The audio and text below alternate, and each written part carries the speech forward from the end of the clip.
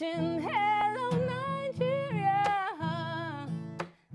Don't touch the dial. Hello Nigeria. Sit back and relax.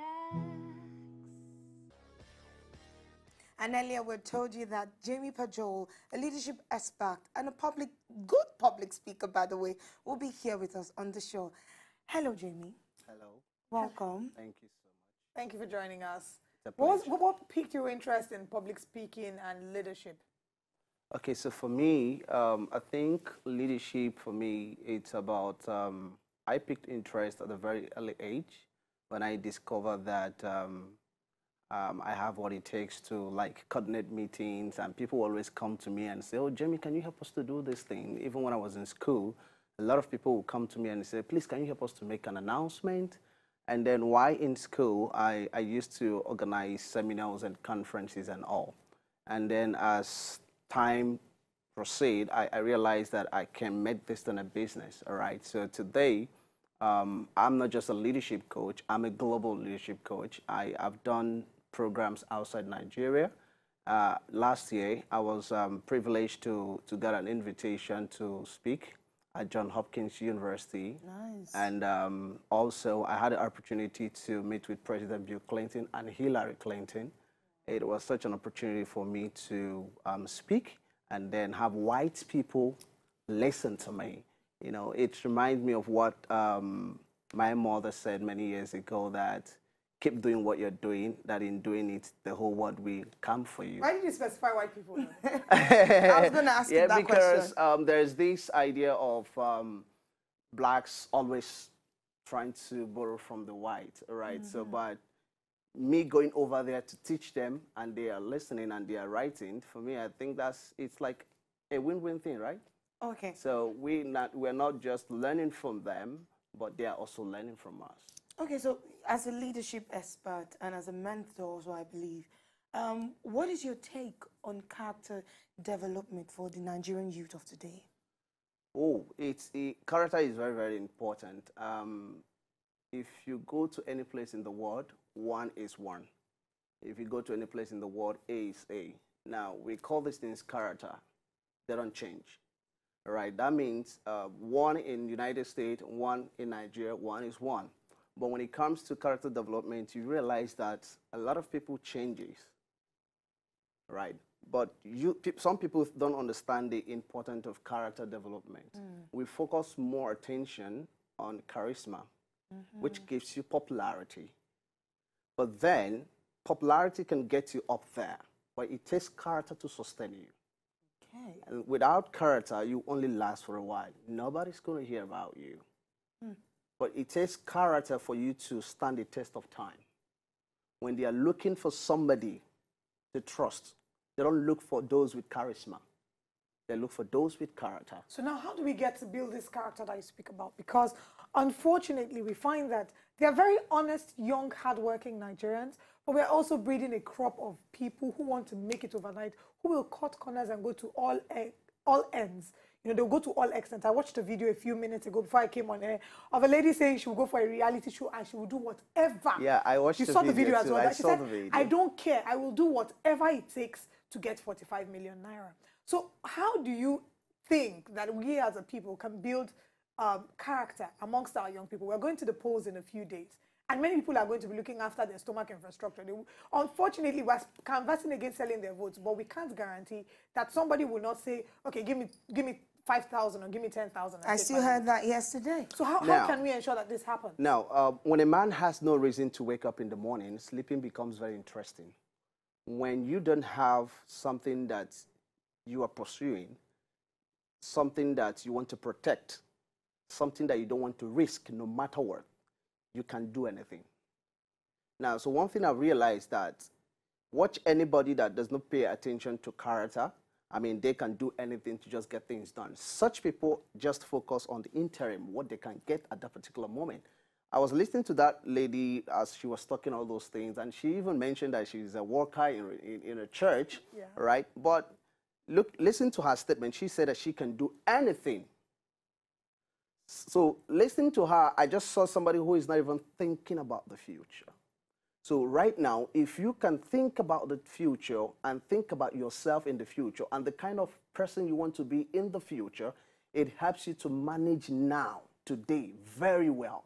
So you're not just considering today, you're also thinking about tomorrow. You're also thinking about next tomorrow. So this thing puts you on check to manage now. Okay, so what happens to that part, just like she mentioned, concerning, you know, our leadership in Nigeria, for example? You hear young people saying they don't care about what anybody tells them about not selling their votes. Now, everybody's saying, these people are not going to care about us. Anything can happen, so why don't I just enjoy now? Let it be all now. Immediate gratification. Like right now. We've gotten to a point as a nation where there is so much hopelessness in the country, all right? And once you lose hope, you don't mind losing every other thing that you have ever reserved as value system. Now, people have lost hope in the political system because of the way things have been done over the years. But there's a way to it. You understand that in as much as the nation is going bad, you as an individual, do you want to go bad? The reason I cannot sell my vote, the reason I cannot do some certain things, not because of Nigeria, because of Jamie Pajoel. Okay. And where Jamie Pajoel is going. All right, so with that in mind, in as much as the country has gone bad, I still have some value system to protect me. Now, these are some of the things that will guide my character. In the midst of hopelessness, at a point where everybody is just giving up and they can do anything to just enjoy the now. But that is now you have built, you know, value system for yourself. How do we now translate this value system to others? How do we help other people as well, young people like us, young and old, because in this day and age, even the old people as well have lost hope. So how do we transfer this character development, you know, from one person to another? What are some of the tips you would give? And that's what we are doing as leadership coach. And part of what I do is to, I have thousands of young people that I mentor in Nigeria, even across Africa. I cannot save the whole world, all right? I can only save those within my word, right? So the way to build value system or to inculcate value system, we have to go to the foundation. I always say that our education system is preparing people for the past and not for the future. So if you want to have a system where value system is being enriched and nurtured, then we'll have to go back to the foundation. And what's the foundation? The primary schools, the secondary schools. Teach them about leadership. Leadership should be part of our educational curriculum. Brilliant. Leadership should be part of our university subject. Leadership is not something that you just want to do because you want to train. No, leadership is everything. So what about the home?